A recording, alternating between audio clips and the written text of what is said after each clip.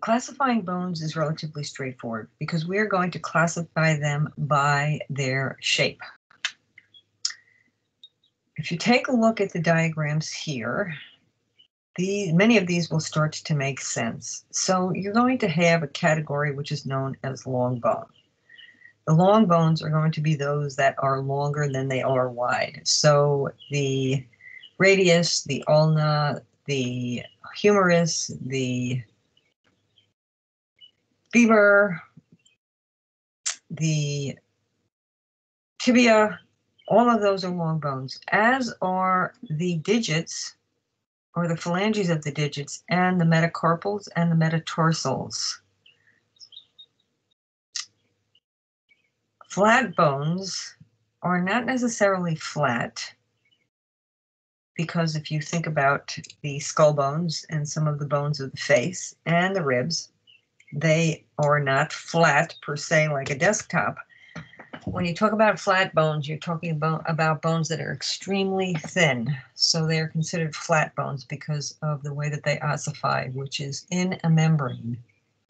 There are going to be a number of bones that are considered irregular bones because they're kind of weird shaped. And there's one bone in the skull, which is known as the sphenoid bone, that certainly fits into that category, as does the mandible, as do each of the vertebrae. They are all considered irregular bones. If we have long bones, what a surprise, we have to have short bones. And the short bones that you need to know about are the carpals, which are the so-called wrist bones, and the tarsals, which are the so-called ankle bones. You will henceforth call them carpals and tarsals. There's another category of bones which are known as sesamoid or round bones. And a classic example of a sesamoid bone is the patella, which is pictured in the diagram on the left. These are bones that are going to form in ligaments or tendons. And sure enough, the patella is going to form within the quadriceps tendon. The patella is one that most of us have. There are a few people who do not, which is a normal variant, what's considered a normal variant. Some people may develop sesamoid or round bones in other tendons or ligaments because of wear or tear. It's just a normal variant. It's not something that's going to cause you major difficulty with your health. And most of the time, you won't even know that you have one of these sesamoid bones unless you start to have issues with it.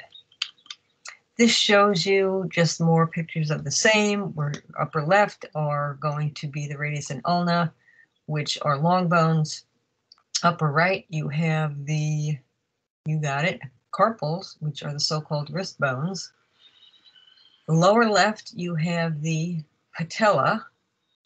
And then you also see the flat bones of the skull and some of the irregular bones that are the facial bones. In addition to these bones, you may have additional bone in your skull. You may have additional bones in your skull, which are known as sutural or wormian bones. And they are a normal variant. So you won't know that you have them until somebody does an autopsy on you. And if nobody does an autopsy on you, no one will ever know you have them. They are totally without symptoms. They are just a normal variant, which are kind of cool. Since we have this lovely picture here, we're going to talk about this interconnection in between the skull bones. This is going to be the occipital bone. This will be the parietal bone.